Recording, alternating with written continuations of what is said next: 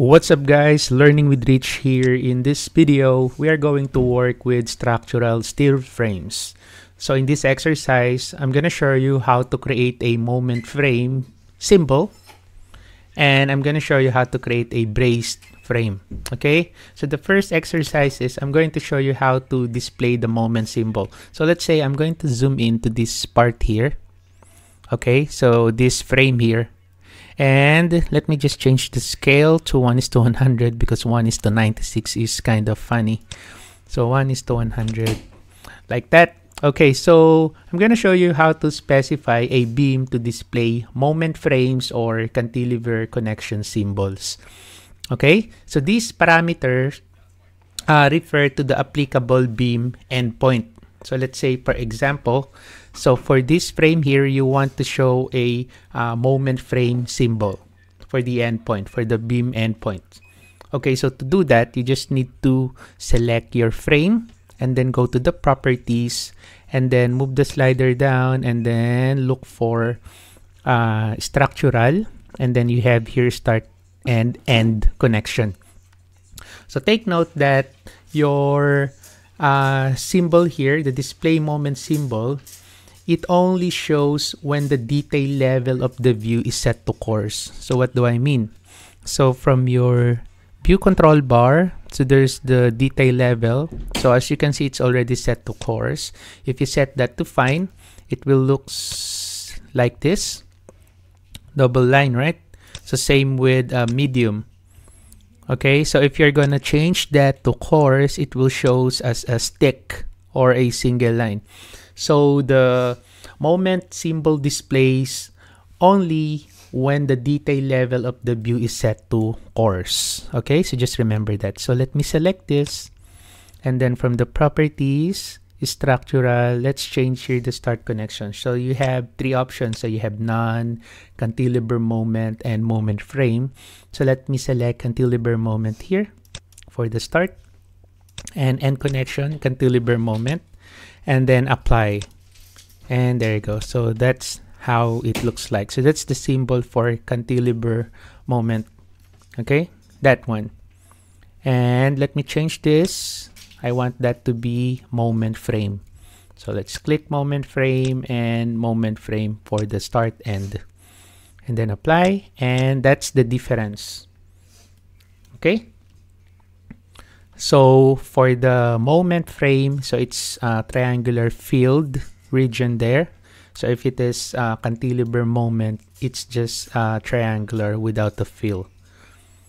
Okay, and you can also change the distance of your symbol from your structural elements. So to do that, just go to the structure, click the structural settings, and then from the symbolic representation settings tab, you can see here the symbolic cutback distance. So I'm going to change the distance from the beam's truss. So I'm going to change this. Let's say I'll just make it 5 to make it exaggerated. So 5, and then I'll just select here OK. And there you go. See, it now changes the distance. Right?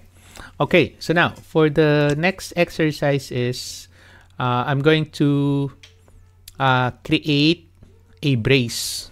Okay, so we're going to create a framing elevation first, and then I'm going to show you how to create a brace or frame. Okay, so to do that, I'll do it here between the EF grid. I'm going to create first my elevation.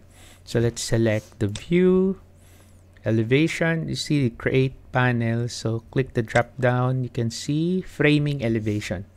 So we are going to create first a framing elevation to show vertical bracing. So let's select this. So we haven't created our bracing, so let's create first our framing elevation. So as you move your cursor, you need to touch the frame here and then click. There you go. So that's now your elevation frame or framing elevation. So modify. So let's change the name. So it's this one. Okay, elevation 1-A.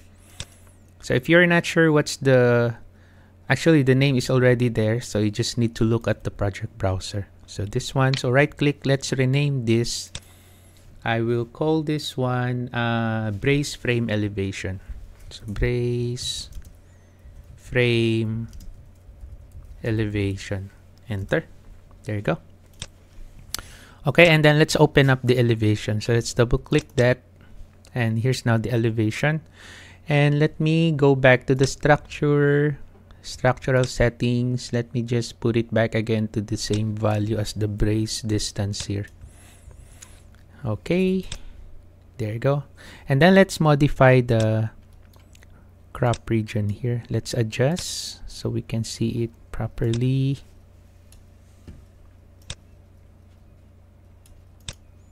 Okay, right. And then I'm gonna change the detail level. Again, let me change the scale and then change the detail level. So instead of coarse, let me select here medium. That's the one. So medium. And let us now add braces to the framing elevation. Let me just hide first the crop region. So I'm gonna hide the crop region. Okay, so there's no crop region. Okay, so let's go to the structure, and then this time from the structure panel, so I'm going to select brace, click the brace, shortcut is BR, click that, and then from the properties you can select here the different types of braces that you want to put in your building. So I'm going to use this hollow structural section, click that. Okay, so let's put it now. So I'm going to click here at the intersection of E and first floor grid. So let's click there, and then let's snap at the midpoint. Okay, so same here this side. So let's click that, and then let's click the midpoint, that one. Okay, then modify. So in 3D view, this is how it looks like. That's the one. Okay, you can also adjust the offset of your brace. So let's do it again on the brace frame elevation. So you can click. Okay, and then after that you can change the distance. Let me select. Do you have edit type? No, it's not there. This one. Okay, so it's 12.7 there. So I'm just gonna change this to, let's say, minus 450, and then I'll just select here apply. There you go.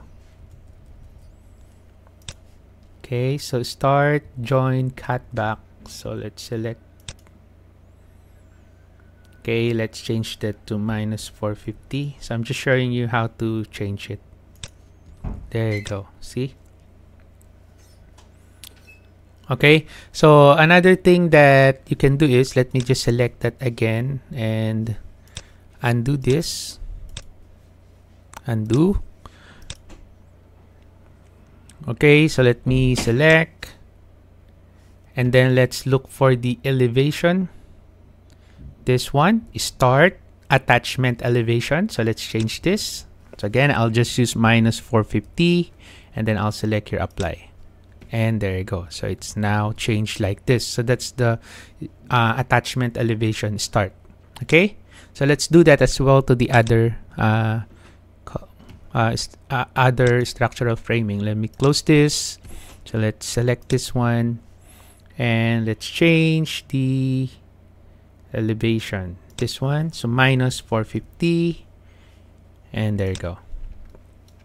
Okay, so let's create also here at the second floor to the roof. Okay, so let's click the brace, and let's click here intersection, and then let's click the midpoint intersection, and then let's click the midpoint. There you go. Right, so that's it. So let's check that one out in 3D view. So this is how it looks like. Okay, now another thing is you can also specify the symbol of your brace frame. Okay, so if you go to the second floor, so as you can see, there's the brace frame that you have placed, right? So we are going to modify this symbol. So we want that to be parallel, not cross like this. So to do that, let's go to the structure. Let's click the structural settings. And from the symbolic representation settings, so there's the brace symbol. So instead of line with angle for the plan representation, I'm going to change that to parallel line. Okay, so let's click parallel line. Just make sure show brace above is selected here, is tick. And then just select OK. And that's it. There you go. See? So you have 4 framing here.